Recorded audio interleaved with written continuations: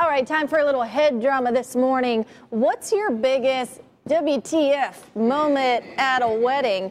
For instance, maybe being carted off to jail would be your biggest WTF moment. Well, especially if you were the bride or the groom. I remember one story, it was a bride and a groom got carted off to jail. We're talking about Angela DeVito. Cops are called to her wedding reception in Phoenix on Saturday because a big fight broke out.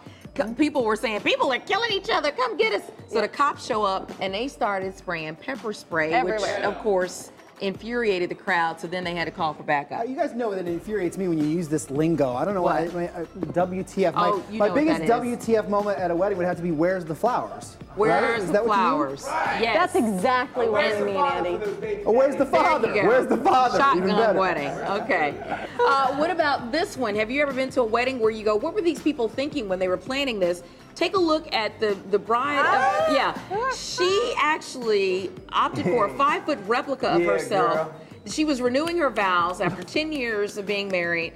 This is a lady out of Dallas. I'll take a cut in the middle. It's like, forget the husband, it's all about me. What was that? I said I'd start in the middle there because it's kind of hard.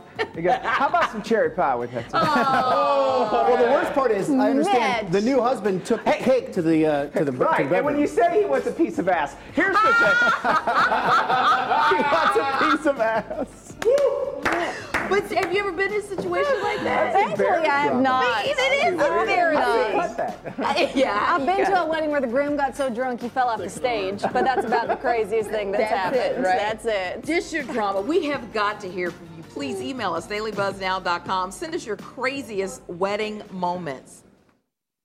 Oh, the head drama. Check out these stories on our new and improved website, dailybuzznow.com. And do me a favor, pass the aspirin while you're at it.